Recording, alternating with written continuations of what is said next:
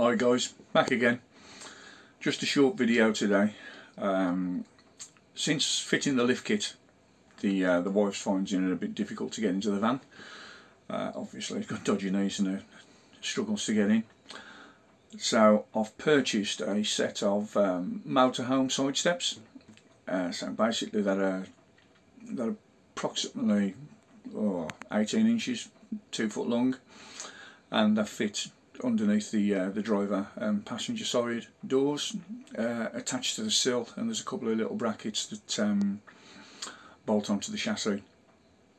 Now in the kit you get everything you need. You get the little tech screws to screw into the chassis, all the nuts, bolts, washers, everything's labelled, set of instructions, and I think I paid £79 for them off eBay. The only thing I didn't like about them was the colour. They come in silver anodised aluminium. So I've purchased some truck bed liner paint, buffed them down, and give them a couple of give them a coat of edge primer and a couple of coats of the bed liner paint. It's a little bit more hard wearing than normal spray. So what I'll do, I'll show you now what they look like, and I'll show you what they look like. Well, I'll show you the one side. I've fitted one side already, but I'll show you what actually came in the box and how you fit them to the vehicle. Right, as you can see, that's what they look like on. They don't stick out too much, they're not too protrusive. So, and as you see, when you look down the side of the van, they don't really stick out that much more than the wheels anyway. Now, as you can see, obviously all the nuts and bolts are strewn all over the place. These are the actual, everything's all in little individual bags and labelled up. So they're the nuts and washers to attach the brackets onto the step. I say it's pretty much there you go, nuts and bolts, brackets to fit everything to the sill lip, which are all these down here, and these little tech bolts, these are the ones that you use to secure the bracket up onto the chassis. Now obviously you get some photographs with, I say, that little picture is what they did look like, but I say I've dismantled them and sprayed them all black. And depending on which chassis you've got, it depends on which actual bracket they send out to you. So obviously, there you go, these are the ones I've got. They require 2 holes drilling in, and there you go. And let's just get this off. This is the bracket. When he actually sends them out, he actually assembles, puts a nut in on the sill so as you know which bracket goes where and how they fit, and then he attaches one of the brackets. Now these actually bolt on, and that's the little tech screw that goes into the chassis there.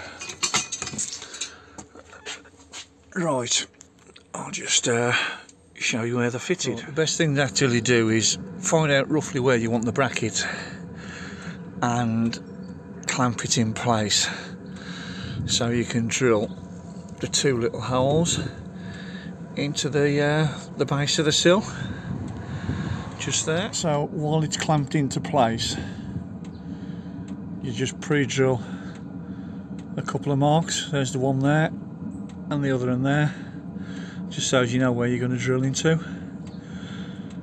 Take the bracket off and then drill the holes through. Now it says to mount the bracket on this side, but because you've got one of the drainage vents just here, so any water that gets in the sill will drain out. There's one there, there's a couple all along the sill. I've decided to bolt it at the back because it's actually straight, whereas you ain't got that little lump, plus it pushes the bracket inside a little bit. Right, that's the 2 holes drilled. What I've actually done is sprayed a small amount of etch primer into the holes and around the holes, but what I also do, I bond them on. So on the bolts I put a little bit of PU adhesive on the bolts and the washers, so when they're pressed into place it actually bonds and seals in the hole. And then on the back of the bracket, just along here, because I'm bolting it on the inside, I'll put a line of PU adhesive along the back and a little bit along the top, so everything's sealed, so no water can get down back and get behind it and get into the cell. Right, I'll just go and get the bolts. So they're the two bolts, they're M6 bolts. There you go.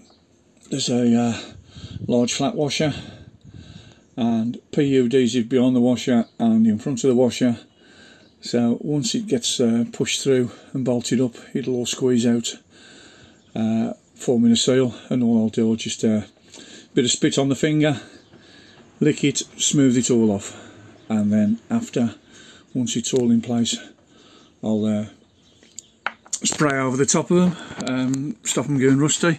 They do come with little black caps. They actually come with little black caps that you can put on the head of the nut, but I won't be bothering fitting these. So obviously I'll just spray them with, I've got some colour match white paint, so I'll spray all the bottom of the sill over with some white paint to protect the nuts.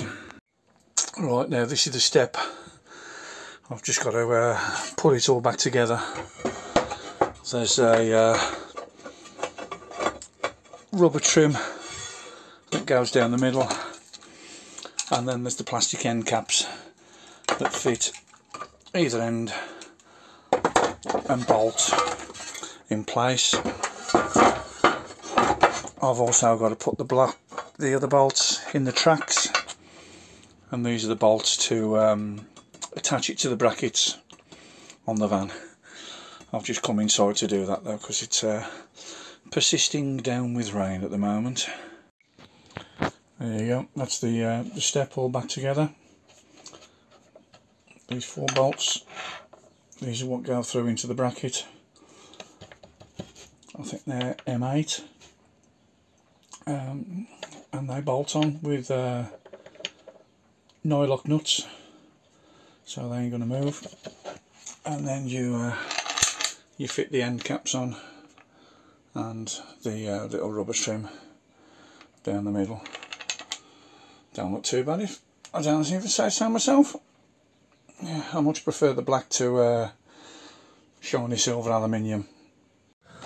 Right, that's the step fitted, and where it was bolted on, as you can see, I've just sprayed over that with some white paint, which I've got colour matched for the van. And now I'm going to attach the brackets underneath. Now that's how the brackets bolt on.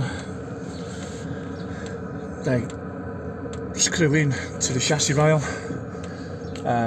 You don't really need anything substantial to bolt them in place, just some Tek screws, because when you actually step on the step, it's like a seesaw effect.